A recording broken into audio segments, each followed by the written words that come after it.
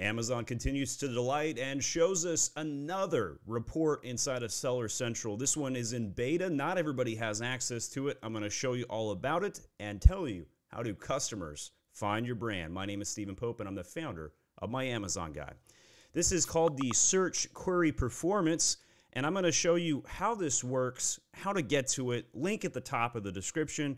Some of you are going to just click that and go right on in, and that's nothing wrong with that. Here is one of my brands, Age of Sage, and in this report, we're going to see all of the search queries to find the brand. These are keywords that people are typing into Amazon, finding my products, and we can now see my percentage of how many people are clicking on my brand versus somebody else. So my brand, Age of Sage, just for some context sake, here is the brand store that I operate. I sell some incense, some soaps. I've got some other cool mom gift box stuff like that. And when we look at this, not a surprise, first keyword that comes up, sage, which is awesome. That's the name of my 3-year-old daughter. So search volume, 12,000. Not bad. That's a pretty good keyword. And when we look at the search funnel impressions, which I'll be honest, I have to click on this. What does that even mean? Apparently, the Search Query Performance Dashboard lists the top queries or customer searches that led customers to the brand's products. That makes sense. I'm good there. It includes overall query performance, such as impressions, clicks, cart ads, and purchases for each query and the brand share of that performance. Now, what's really cool here is we've never had data on cart ads. So this is brand spanking new information. Search funnel impressions, total count, the number of ASINs impressed for the query originated from the search result. Clearly somebody with a technical background wrote that one. Same day shipping speed, price, brand count, 1D shipping speed, 1 day, I'm guessing that's what that means, brand price, brand share, and 2-day shipping speed. So these are the metric glossaries that we'll be looking at today. So the search funnel impressions, here's the total count, 646,000. Here's the number of brands that come up for that, 11,500. My brand share is 1.78%. The search click funnel, so there's 186 brands of those 11,000 that show up on this particular brand phrase. My brand share is 1.73%. So that means almost 2 out of 100 people, when they search for Sage, they click on my products. Same day shipping speed, 1,800. I don't really care about the shipping speed, truth be told. We're all Prime, so that's we'll skip over that today. Cart ads. So that means 4,500 people. And by the way, this is going to be by week. See the date range there? Why don't we switch that over to monthly? I think most of us usually think in monthly terms. And we don't have March data yet, so we're just going to apply for February here. So we redid this. I think that's probably a better way to do this. 52,000 people look for Sage. 2.4 million impressions. 315 brands showed up in the ClickFunnels. And it looks like, there we go. And we'll scroll to the right here. So my brand share dropped down to 0.74%. That means in the last week, I did better than I did in the month of February. And as we scroll to the right here, cart ads, these are the number of people who added one of my products to their cart. And we had a total count of 18,000 people added one of my Age of Sage products after searching the word Sage. And a brand share of 0.63% of all cart ads. So not too shabby there. And as we scroll to the right, brand share, this is the search funnel on purchases. So that means 0.56%, about 1 out of 200 people, when they search Sage, will buy one of my products. That's pretty neat. Nobody's ever had this kind of data before. We didn't know how many people would search something and add it to the cart. We didn't know how many people would search something and click on it. And now we're getting this data down to the keyword level. This is an amazing amount of data, right? We used to just have estimations about how important a keyword is, and now we have the exact numbers. So as you go in and look at this, you're going to be able to see this for all the brands that are on your account. So we got Sage Sticks, right? So my brand share of the clicks, 2% on Sage Sticks. And as we go down, we can see like, where am I weak and where am I strong? So organic soap for men, I have a 10% organic share on that. That's amazing, right? Like 10%. If somebody searches organic soap for men, 10% chance they're going to click on my products.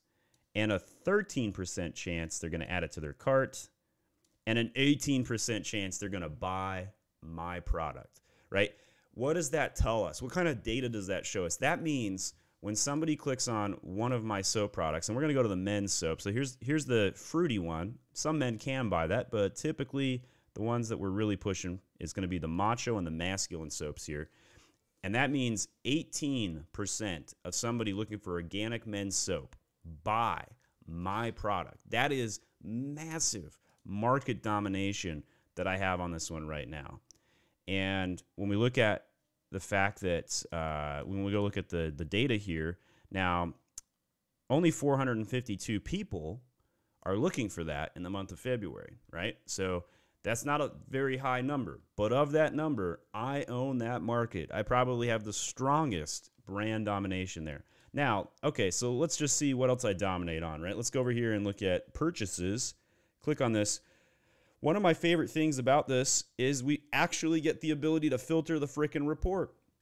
You can also download it, customize the columns. They have 30 different columns. Check this out. All right.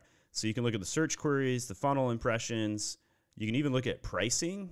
Nobody cares about shipping speed. We're going to disable those. But if you're doing merchant fulfilled, that would be a totally different important metric. So we're going to get rid of all that. So we got the purchases, clicks, and cart ads, right? Like that's the biggest thing from this data that we're learning. All right, so now I've sorted it by brand share. So vegan soaps bars for men. Only one person the whole month of February searched for this term. But of that one person, I have 100% brand share on purchases. So that one guy out there, whoever you are, that searched for vegan soap bars for men, thank you. Thank you for that. All right, so when we look at some of this other data, got a 25% brand share on spa gift baskets for mom. That's pretty good. I'm pretty happy with that. I wish they had the bar. All right, so let's scroll over here. So what are we going for? Search query volume, pretty low, right? These are all super low, right? So I wish we could do like a dual filter here where we could like filter search volume and brand share and kind of go down the list here. And when I clicked on the brand share, all right, let's try this. Let's click on the filter for search volume, and then obviously the higher the search volume, the lowest my brand share is going to be right here in this column. So we're seeing pretty weak numbers on the brand share column right here with that sort of filter.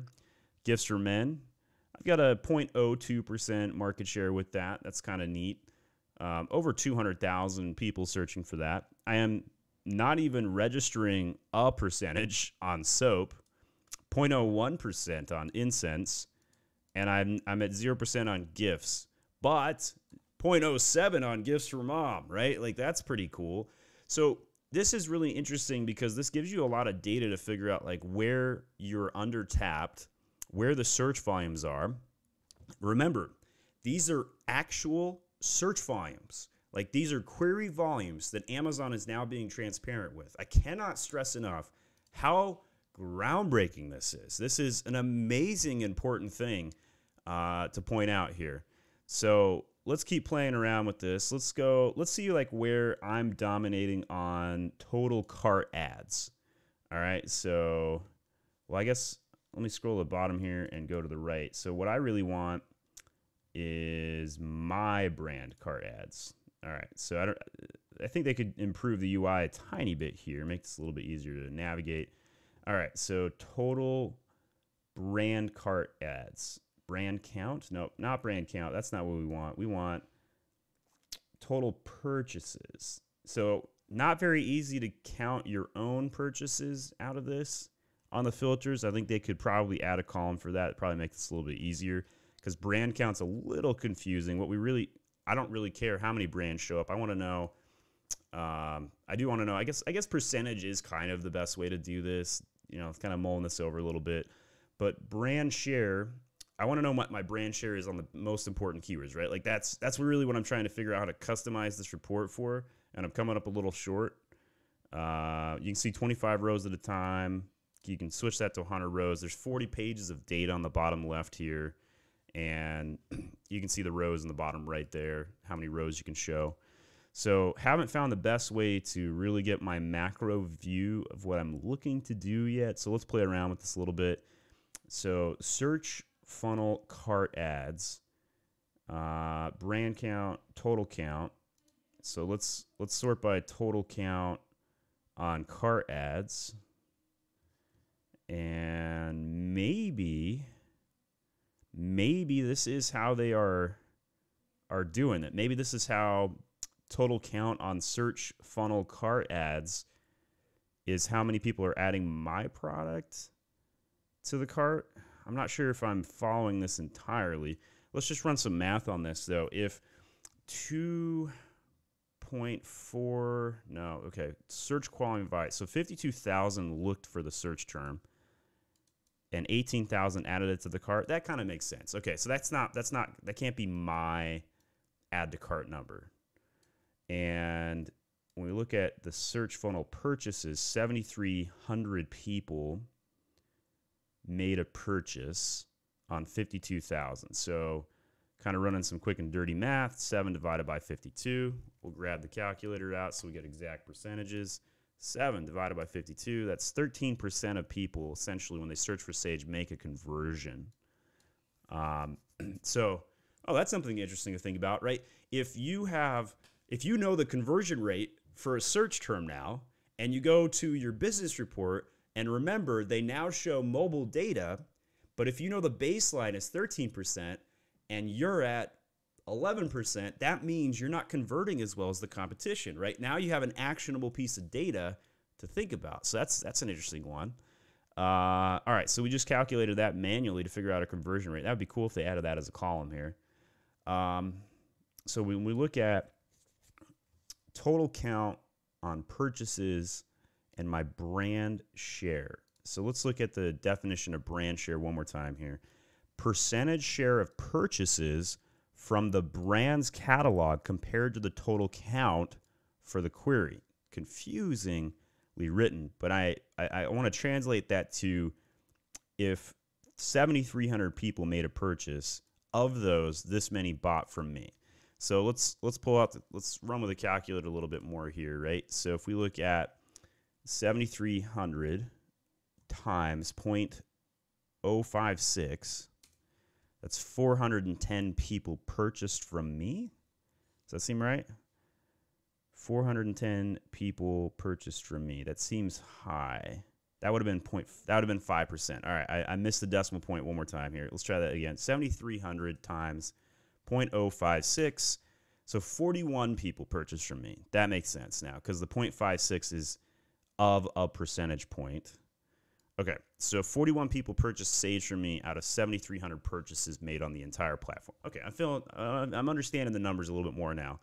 All right, so when you run that brand share, you got to times your brand share percentage with the decimal points times the total number of cart ads.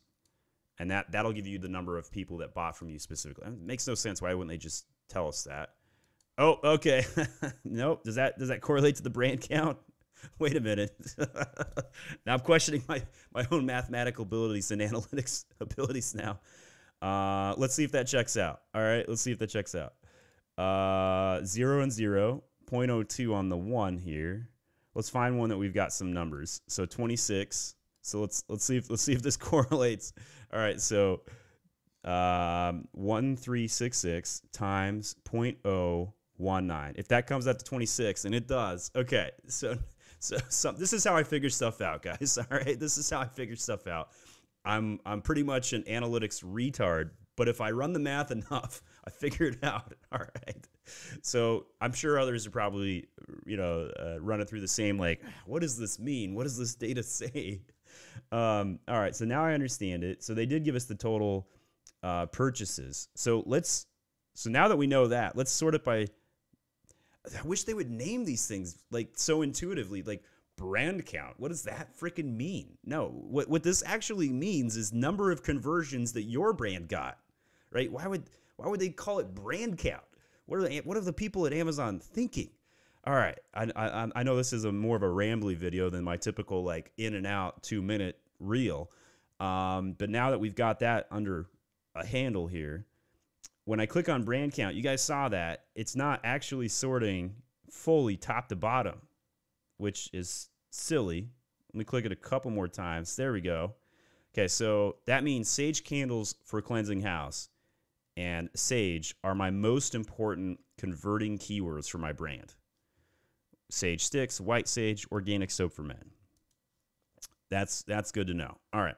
So now we understand what converts for the brand. These are the actual conversions in the brand count. Rename that conversions, Amazon. And then we know what our brand share is.